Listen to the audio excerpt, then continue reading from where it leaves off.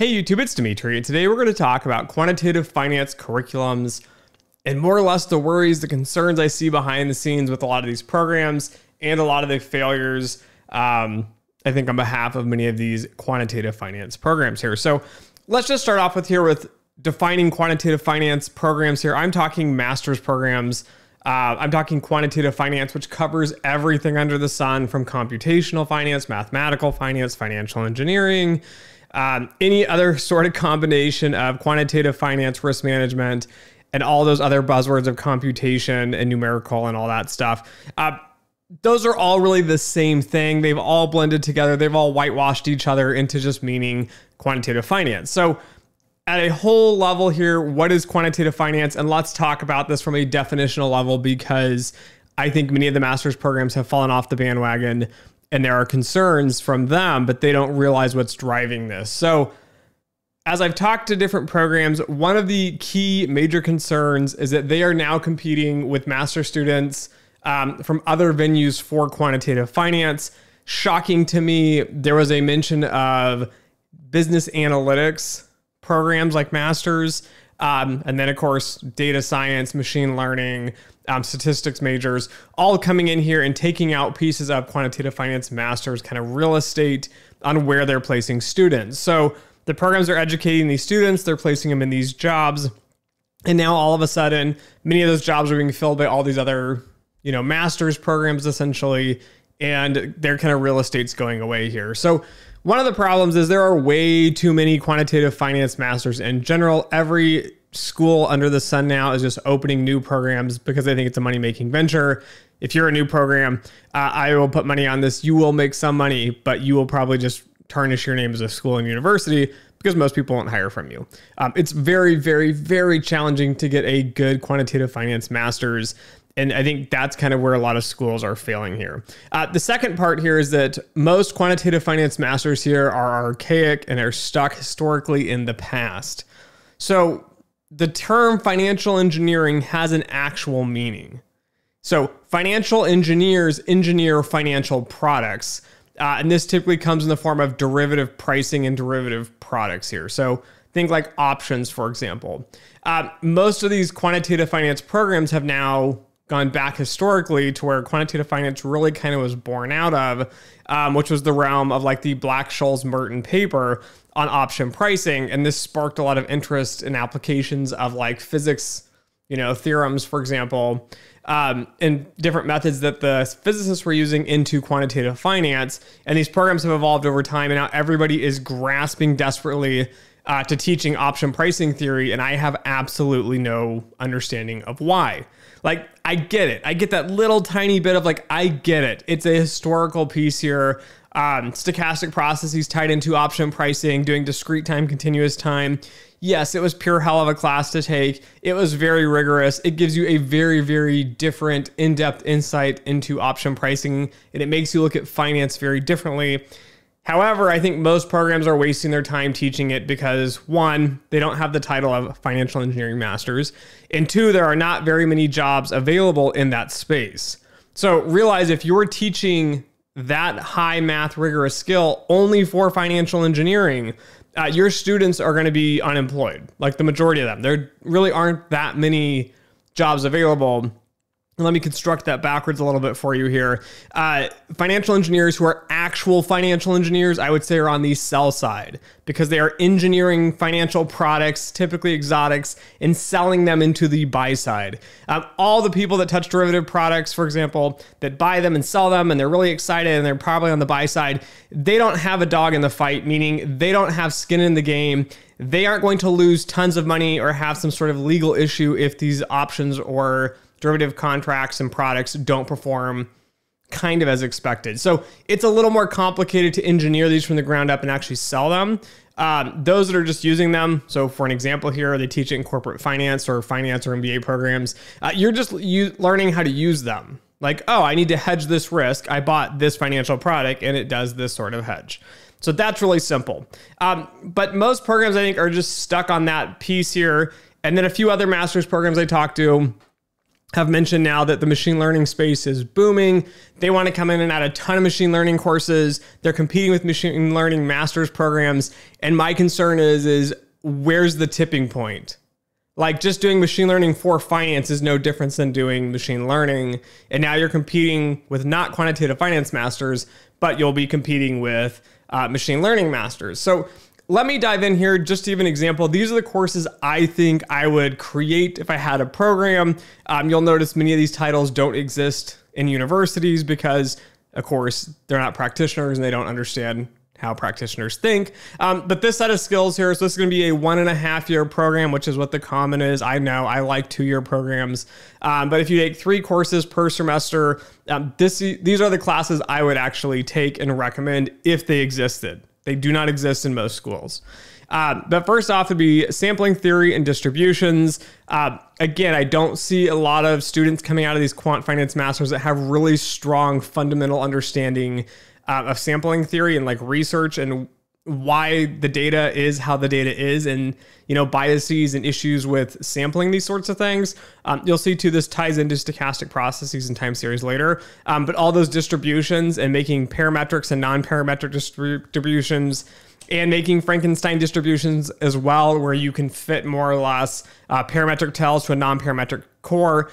You could view these as, I guess, numerical methods in some sense, but these are the things that should be taught in a course such as sampling theory and distributions. The second course I would teach is Inferential Statistics. I do not see enough common sense. I do not see enough depth in inferential statistics from students that graduate and come to work for me, or students that I work with, or students that I interview, or resumes that I review. Inferential statistics at a mastery level. Do not teach the nonsensical garbage undergrad material. Your students that are coming to these master's programs should have a very sharp mind, a very deep skill set in math, stats, and probability theory coming into this. But I see a ton of mistakes and people just not understanding basic, like linear regression, for example. I know there's a whole war on linearity and, there's nonlinear models. And yes, you can do inferential statistics on nonlinear models. But there should be a whole course on inferential statistics for quants. Again, all these classes should be applied to quantitative finance in the finance industry. The third class is going to be time series. So this should just be your core basic time series. Again, this class should tie into your inferential statistics class. It should tie back into your sampling theory and distributions course, because all of these topics work together. That's what we do in quant finance. We apply model development theories, so statistics, math, and probability using computer science to financial problems. But time series is critical. I would have a separate class then on stochastic processes.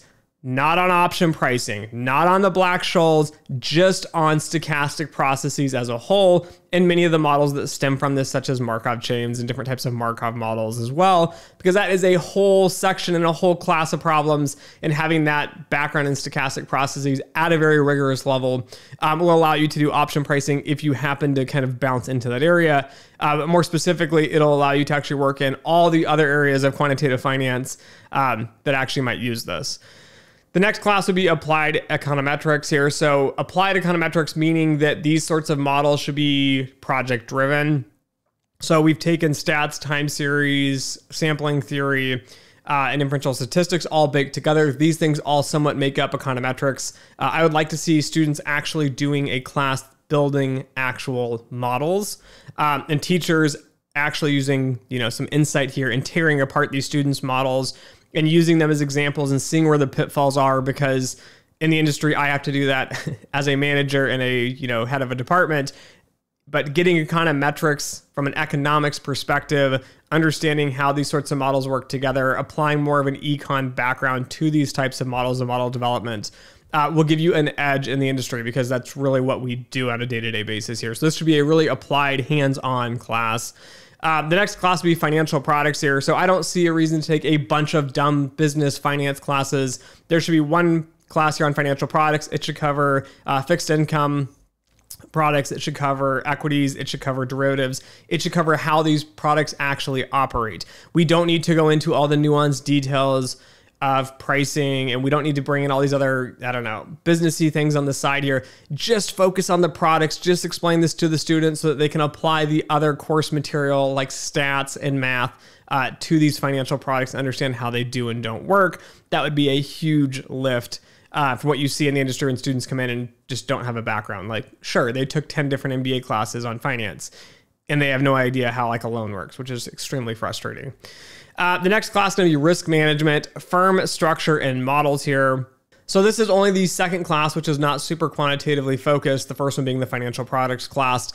This class should focus on the governance side of the processes of going through model development, going through model validation, understand how you manage risk at a portfolio level as well. So if you're going to be working on the buy side and the investing side, doing things, for example, like value at risk, expected shortfall and all that, but then also looking at other sorts of metrics, model monitoring, OPM, ongoing performance monitoring.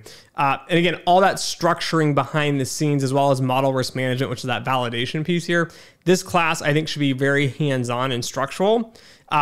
You could also tie this with your econometrics class and tie them together where you're actually building a model and a product and having the other team do model validation and validate these. You'll learn the processes. You'll see the struggles and the headaches of moving the paperwork and the data between the two.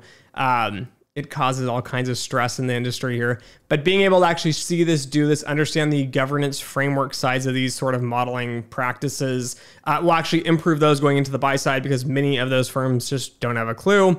The banks do a lot of this, but it's probably way overblown and too many layers and too much nonsense and headaches.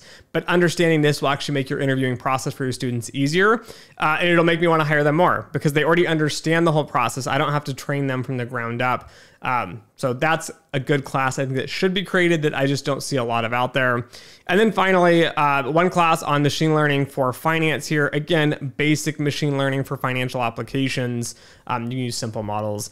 And then finally, the last class is going to be machine learning for time series specifically here. So really digging deep into the time series piece on a separate course from the traditional just financial problems and modeling problems in machine learning realm. Again, all of it should be applied to finance.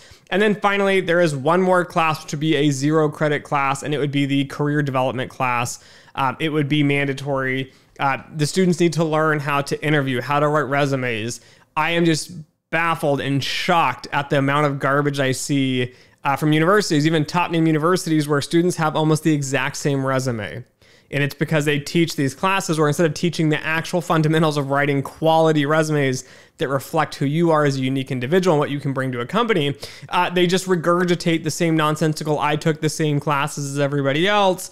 And then also here's all these nonsensical projects I've done which aren't related to my education. So anyways, that's what I would do. I think these programs need to buckle down. These quant finance programs really focus in on quantitative finance. Stop focusing on financial engineering as a whole. Now, if you want to have a program that is specialized to financial engineering, awesome. But really look at placing your students as actual financial engineers, not generalists in quant finance. Quant finance is a huge industry, covers buy side, sell side.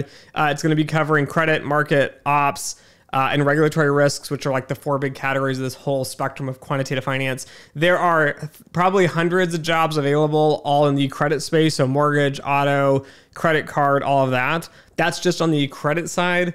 Then you're going to have things, for example, in operational risk. So like, I don't know, what's the probability your firm gets sued? What's the probability somebody screws up on the trading desk? Using models like loss distribution approach. So LDA, which I know is a whole other LDA than other things.